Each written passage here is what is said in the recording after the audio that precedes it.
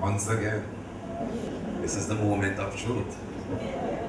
Because this is the time I have to do it right.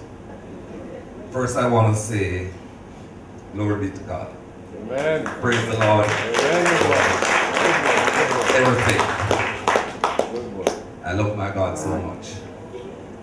Sometimes I feel like I want to cry, but what can I say? I just want to take time out to say a few words about my father. Great man.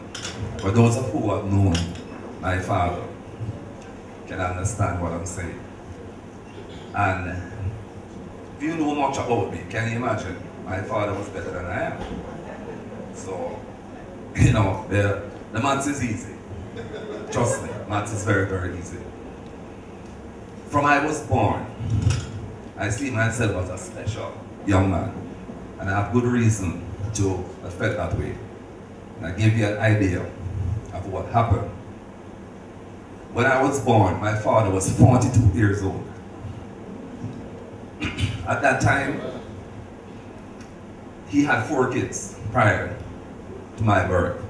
So at 42, you probably will think, oh man want to hang up his boots. So there I came along. But here the good part about it now, or the most fascinating part. At 42, he died at 53. And between 42 and 53, he had 5 girls. So, you understand what I'm saying? When he produced this little boy, he knew that there was no more little boy to come. So I got just about everything. And I see myself as a special boy from there. I also had the pleasure of being the last relative or child or relative to my father to have seen him alive. I was the last. I was like 11 years old going on to 12. And he was ill in the hospital. And I can remember just like yesterday. It was a Sunday. I went to see him. At that time I was living in the country. In St. Elizabeth, it's where I was born. But I was accustomed to coming to Kingston. And when I went to the hospital, he was not in his bed. So I sat on a chair and I saw him coming. And the way he looked, I started crying. And he walked up to me and he sat down and he asked me, why am I crying? Because I said to him that I fear that he's going to die.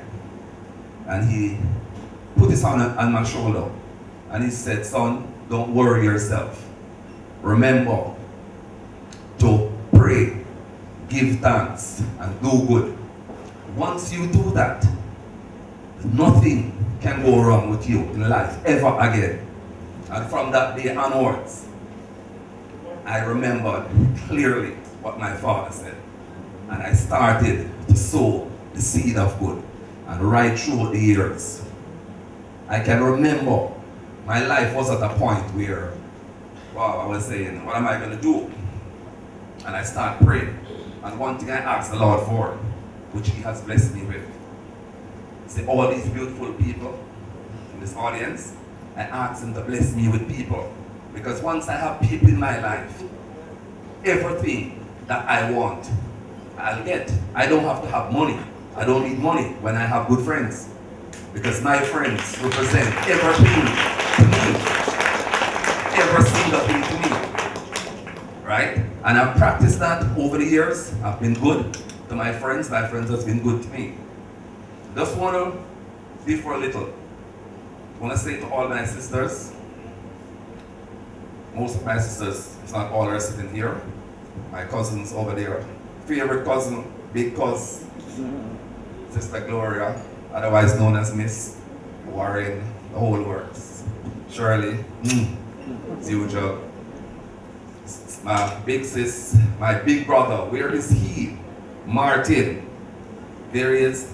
It's my eldest brother. I love you all. Amina, you have taken time out, travel all the way from North Carolina to be here. Olive, all the way from New York.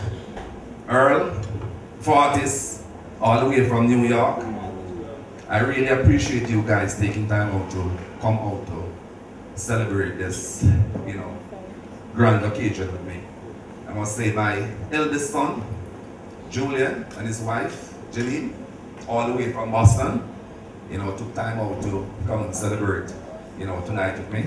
I love you guys. I really appreciate everything. And just want to say thanks to Denise out of Miami, Harvey, who was thrown down to make all of this possible. Colette, my coordinator, who has done such wonderful work, as you guys can see. All my friends, as I look around, there are so many special people inside here. For me to start naming out all these people, it will take a very, very long time for me to do it. But I just want to say, there are a couple of friends in this audience that are dear to me. They are so dear to me. I love them passionately, male and female. You might try to understand how do I feel so much about a man, but you would not understand what these people has brought to my life. What they have brought to my life, I mean, it's phenomenal. Now, throughout my life, as I have said, I've asked the Lord for people, and the Lord has blessed me with some wonderful people. None so much more than Victoria. I can remember when I met her, Earl had the story incorrectly. Yeah, Earl can hear the true story now. In my heydays, I was a gambler, a professional gambler. When I sit at the table, I'll tell you how much money I need to win.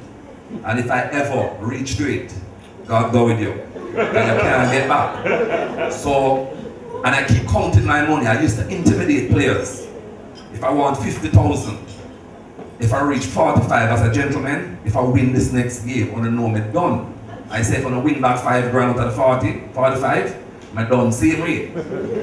And I used to have these guys. Anyway, we were sitting at the table and Victoria, 3 other girls, so 2 other girls came in. And a friend of mine around the table said, Victoria, I have a guy for you, you know.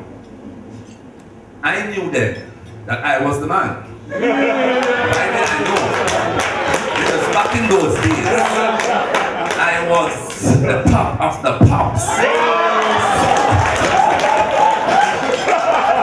I was the top of the pops. So any girls, I would be the first to get a run. And, you know, I just acknowledged to my friend, you know, everything is in order. And one evening I was sitting on the veranda. There's a house we used to gamble. And I saw her coming from work. She was passing. And I shouted at her, so what's up? And I said, come here. And she said, wanters or walkers? And I shouted and said, okay then, we'll meet me halfway. And the rest of it is those 3 beautiful kids. And it has now gone 24 years and going and counting. So there's a story that says behind every successful man there is a strong woman. But I just want to correct that. It's not true. I can tell any man, you don't need a strong woman. A strong woman will push you over. They will boot you off the curve, as the American would say. What you need is a woman who is committed, someone who can see your vision, someone who's going to work with you. And I'll show you why. When I was a gambler, racehorse was my first love. When I go to the racehorse shop, Victoria can tell what the day is like for me by the look on my face when I come in. So I'll come in when I look good and she will say, boy, I see it, then mash you up today. Now, you're talking about I'll go out like 50 grand in my pocket and I'll lose that 50,000 or I'll lose 100,000. And when I come home, now listen to me now. I lose a 50 grand. And you come home now and you're a lady, know that you lose the money. And she said, boy, I see as they mash you up today. And I said, yeah man, you know what she said to me? Now worry yourself, man. I mean, next week you're going to lick them down. Come next week, I call her from early. And I say, I knock them over. And I'm home now. I'm on my way home. So just to show you, I've always been supported by her over the years. Whatever my visions are, I'm always supported. She never said I can't do it. Because she know my belief that everything in life is possible. Everything in life already exists. It's just for you to reach out and touch it. It is this close to you. You just have to do good to harness everything that you want in life. It's not something that is going to manufacture, going to create. It is out there. Do good and good will follow you. It's simple. It's a simple equation. And I've done that over the years, and I really thank her for the support over the years. She has been dear to me. You know, my kids has been great. I've seen them grow up. And, you know, I'm extremely happy. Extremely happy. And like I said, my friends, there are a couple of friends I have inside here.